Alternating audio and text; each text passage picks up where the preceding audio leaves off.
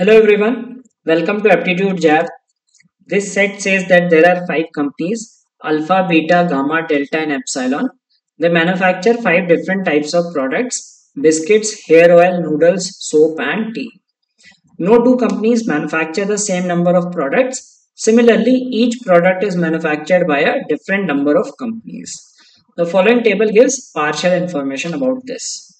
So we know that number of products has to be unique for each of these companies. So 1, 2, 3, 4, 5 will come here. Similarly, number of companies for every product will be unique. So 1, 2, 3, 4, 5 should come here as well. So 2 and 4 have already been used. So basically we will need 1, 3, 5 and here we will need 2, 3, 4, 5. Okay. So the very first thing that we will do is we will map each other, the tables with each other. So for example, Alpha produces biscuits and noodles. So in biscuits, let's say we are putting biscuits. So biscuits is produced by Alpha. Biscuits is produced by Beta also. Okay. Then we come to noodles. Noodles is produced by Alpha. Then soap is produced by Beta and Delta. So Beta and Epsilon. So soap is Beta, Epsilon. Okay. Then we have soap is produced by Beta and Epsilon here also. And then hair oil is in Delta. So hair oil we will put Delta and Epsilon. And then tea we have Epsilon. Okay. So this is how we map these products into this table. Similarly, we will map names of companies in this table. So Alpha and Delta produce soap. So Alpha produces soap.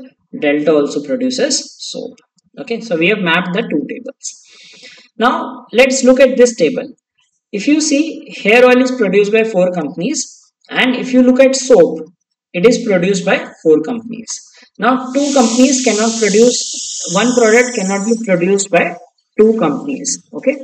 So what we will do in this case is, instead of four, we will have five companies producing soap. So it will be present in Gamma also. So Gamma produces soap also. Now, if you see, Gamma has only one product, which is soap. So, no other company will, like soap is not produced by Gamma, or no other product will be produced by soap. Like soap is produced by this, so no other product will come in Gamma.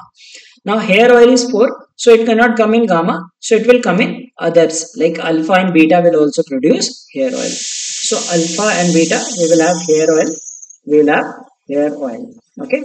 So, we have put hair oil in these, right?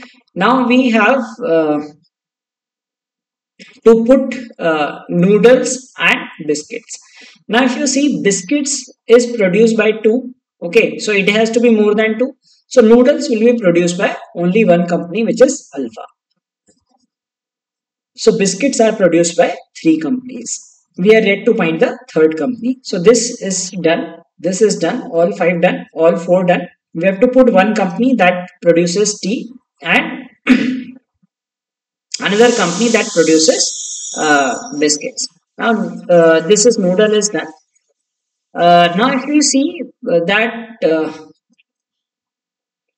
we have this company producing 2 items. This company has produced 3 items. This has produced 3 items. This has produced 4 items thus far. Right? Now, there is one company which will produce only 2 items. So, that can be Delta. Okay, so Delta produces only 2 items. Now, we need to check which one of these companies will produce 3. One of these will produce 4. Okay, and the items that are left are, one is tea is left, so we cannot put tea here.